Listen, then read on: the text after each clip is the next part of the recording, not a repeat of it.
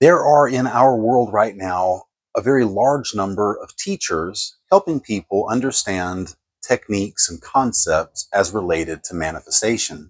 But what if the most crucial and beautiful way you could manifest is actually to remember what it was like when you were a child? In this video, I'm going to show you how God answered the prayer of a small child in a unique way and how God wants to do the same thing for you.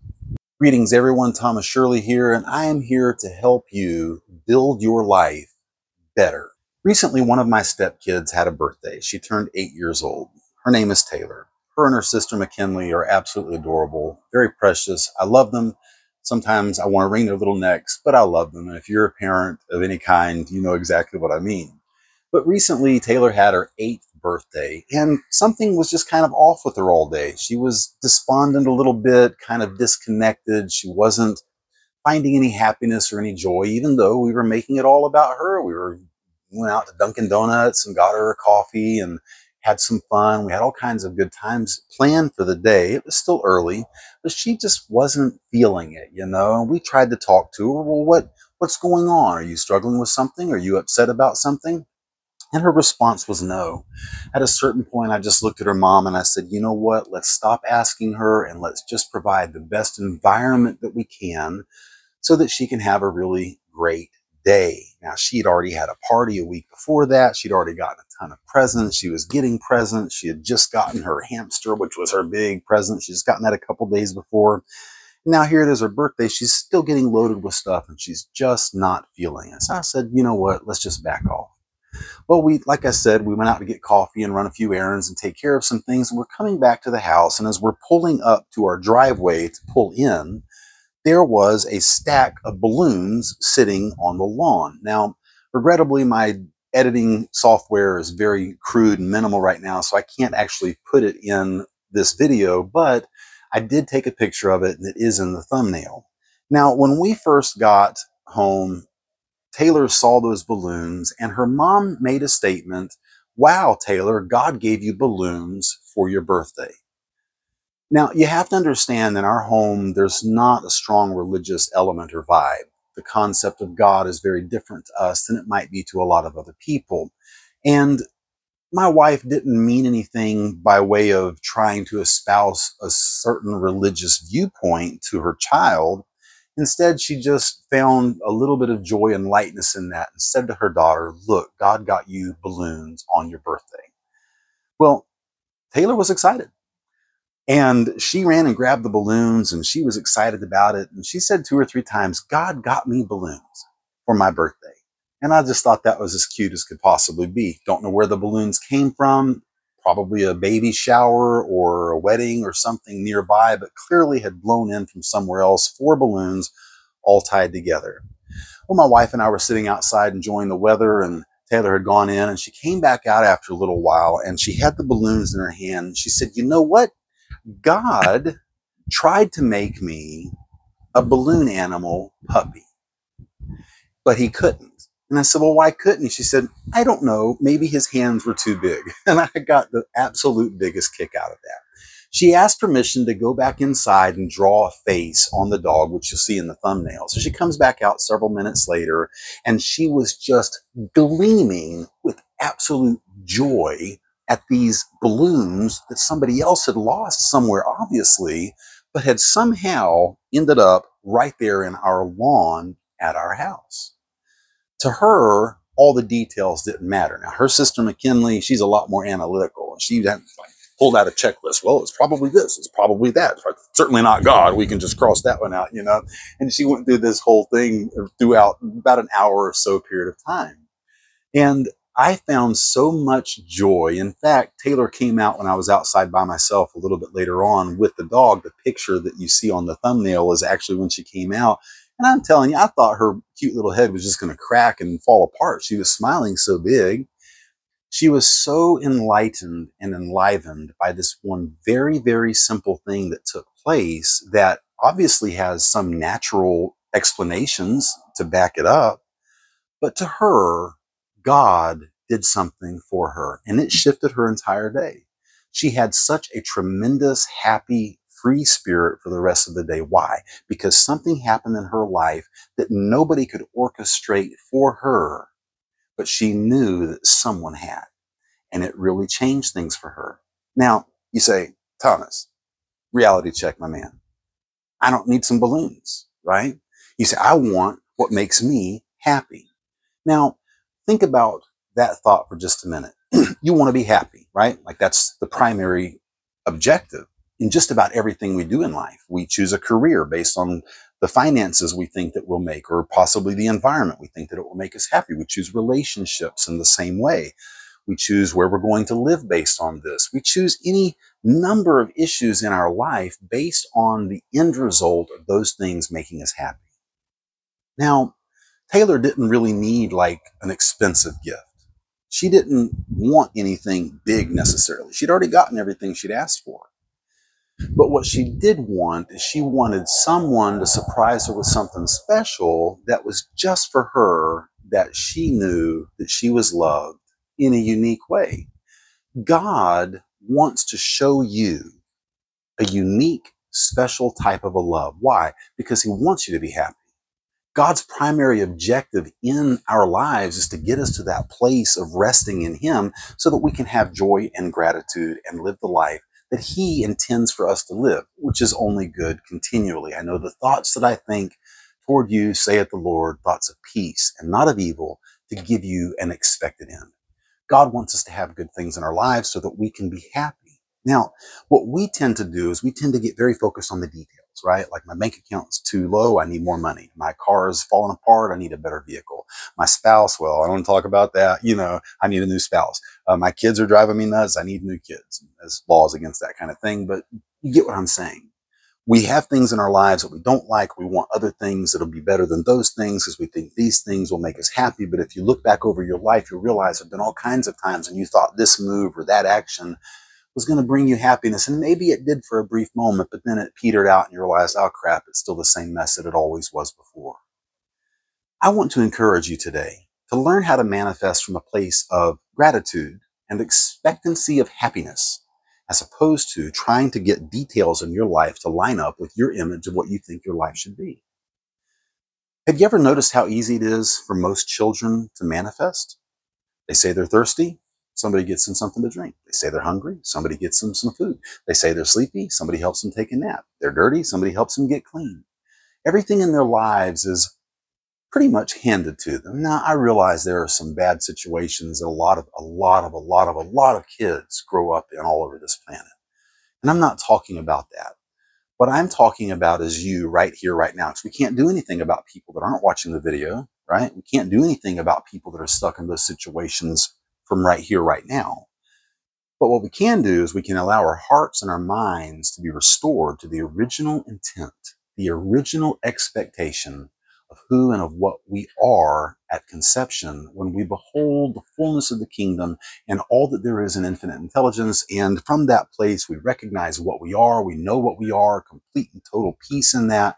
And we're showing our lives as a tale that is told. It's laid out before us. And then we are born into this world and largely we forget. Now, I'm going to put a link in the video at the end about that original expectation, that original, your actual self, who you truly are, that unique signature expression. But suffice it to say for right now, you and I have lived our lives in contrast, deciding what we do like and what we don't like. And that's the nature of the program, right? Like that's pretty much from the moment we're born. I mean, you look at a baby when it's born, most of them start crying. Why? Because holy crap, it was nice and warm and moist and everything was good and kosher just a minute ago. And now I'm exposed to the elements and I've got people poking me and rubbing me and talking to me, and there's lights and there's noise and everything's different. So from the very moment that we enter into this physical experience outside of our mother's womb and even in the womb, in extreme situations. But the moment we enter into this world, we are immediately presented with contrast. And that contrast leads us to draw conclusions on what we find to be pleasing and what we do not find to be pleasing. And so we begin to build our lives in categories of what makes us happy and what makes us unhappy, and different nuances that are attached to those vantage points.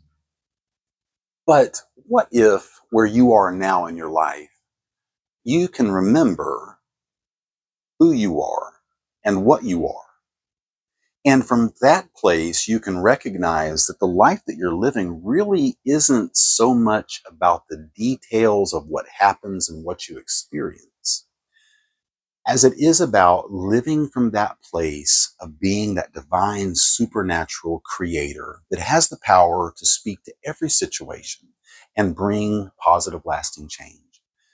Our manifestation journey is not about accumulating things. You've ever heard the old adage, you never see a U-Haul following a hearse to the cemetery. Why?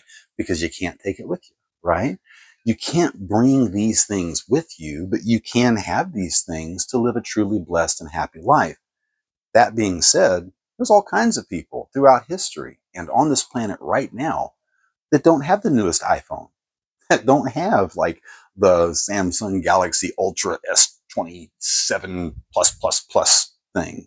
Now, you don't need those things. I remember as a kid, like the TV, it was TV was this big, but the actual monitor would be like this big, and then like suddenly you could upgrade, you get those big console TVs they used to have, and then the flat screen TVs came along, and those things were huge, and they were about 400 pounds a piece, and the technology's advanced, and every time a new TV came out, it's like, oh, I have one of those right there. That's a nice TV. I need one of those in the house. And you get that one, and the next thing you know, you need the next one, and then the next one, and then the next one, and then the next one. Listen to me. Your life is not about the next one. Your life is about now, because it is who and what you are now that you are here to experience. And in that experience, your life is divine. Why? Because it's all yours. It's all yours. He that offered up his own son, how shall he not also with him freely give us all things, the scriptures declare? Now, Taylor unwittingly manifested something in her life that she did not even know that she needed. We asked her, like, what do you need to make today special for you? She didn't know. What's bothering you? She didn't know. But there was something in the vibration of that small child where she knew she just needed like that little extra blessing, like that little cherry on top of the sundae, if you will, the sprinkles on top of the gingerbread cookies, for instance, that we made yesterday. She knew she needed something, but she didn't even know how to be aware of that. But she created an experience for herself where infinite intelligence was able to funnel into her circumstance just the silliest, most absurd little thing in the world. And it was this balloon animal that God's great big hands it couldn't get the details right. Now, why aren't we manifesting like that? The small child that gets every need met, that gets everything taken care of. Of course, someone's going to say, well, of course they have everything taken care of for them. Someone's there making sure that the bills are paid so that they can have food and electricity and running water and a place to sleep and clothes to wear and transportation and all the other many things that accompany life on this planet. But the truth of the matter is that relationship that you have with your child, or that a parent has with the child, where they care for the needs of that child, in part is designed by God to remind you that's how it is, as He, being your Father, wants to bless you in your life. We need to be a people that gets back to that original expectation and manifests like children. Jesus said, except you be converted and become as little children, you can't enter into the kingdom of heaven. What kind of life are we wanting to live? Is it simply a shallow, hollow life where finances and good times and parties are there? You say, hell yeah, it sounds good to me. And I can't say that I disagree with you.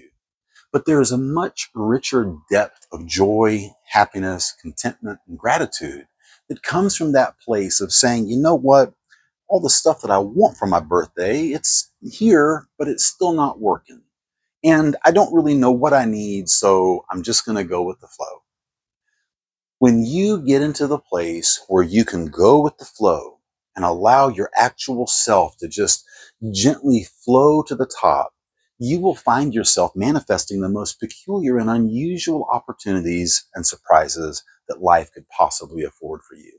I remember many, many years ago when I was in Bible college, sitting in the cafeteria area where they had a little store, a little shop. You could get snacks and drinks and things like that. And I remember sitting there. I was very poor at the time, kids in school, ministry and everything, very depleted financially at the time. And I remember sitting there and all my buddies were drinking coffees and sodas or whatever that they were drinking. And I wasn't really interested in a drink. I was just kind of struggling. I was down. I wasn't really sure what was going on. It was just one of those things I just had to kind of write it out. And a buddy of mine named Mike came up to me. I didn't even see him walk in. He came up to me at a certain point and he put a cup of coffee down in front of me. And Mike and I had been hanging out a lot and we actually were doing some ministry work together. So he knew how I liked my coffee, strong and black. And he set that thing down in front of me and he said, Tom, I just wanted to say, I used to go by Tom. It's Thomas now. And he just put it down. He said, Thomas, I just thought you could use a coffee. I thought maybe God wanted to give you a kiss. So here you go.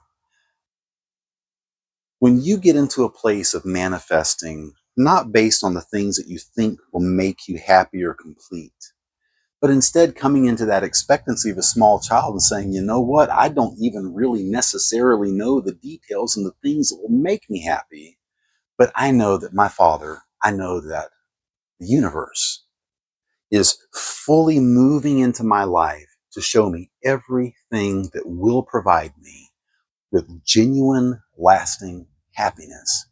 Man, I want to be like Taylor. Taylor, you're my hero, kiddo. I love the way that you have such a carefree spirit, and I love the way that you manifested your little balloon doggy from God. I hope that you'll check out the video links here at the end. Also, if you would like a personal recorded prophetic word that is prayerfully sought out for you, there's a description in the link below. You can click on that, fill out a quick form, and within a few days, I will get a recording to you of something that God has put into my heart for you and your circumstance and situation that will be a blessing to you. So I hope that you'll take the time to do that. Thank you so much for watching. And until next time, my friends, be blessed.